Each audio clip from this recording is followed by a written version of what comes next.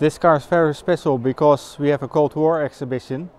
And this is the car that the Russians used when they spied. Ця машина дуже особлива. В нас проходить виставка про холодну війну, і це саме та машина, яку використовували російські розвідники, коли шпигували минулого року в Гаазі, де знаходиться штаб-квартира організації із заборони хімічної зброї, на базу даних якої полювали офіцери ГРУ.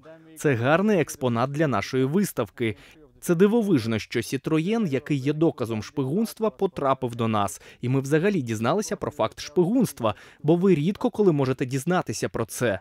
Коли ми створювали виставку про холодну війну, Міністерство оборони зв'язалося з нами. І там сказали, що ми можемо взяти цю машину для нашої виставки.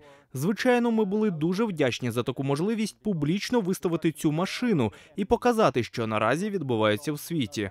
Зараз це звичайний Citroen, який був орендований росіянами. Тож так, це звичайно собі машина, але історія довкола неї дуже особлива. Я не думаю, що ми можемо називати те, що відбувається зараз, холодною війною, але кожна країна намагається отримати якомога більше інформації про інші країни. І, звичайно, Росія намагається отримати якомога більше інформації, і цей Citroen – це приклад того, як вона це робить.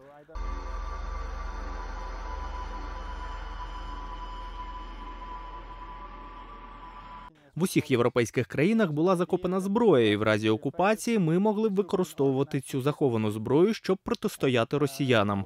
Цю зброю ми знайшли у Нідерландах, але таку саму зброю ми можемо знайти в багатьох інших країнах – Італії, Бельгії, Франції. По всій Європі ви зможете знайти цю зброю, яка була схована під землею, і ніхто не знав про неї.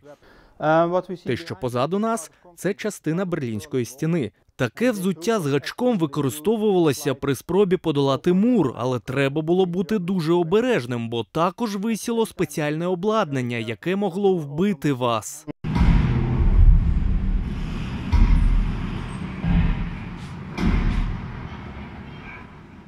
I got here rockets. And this is a Russian rocket. А це ще один Citroen, але це просто дуже стара машина. Хоча, хто знає, ти ніколи не знаєш.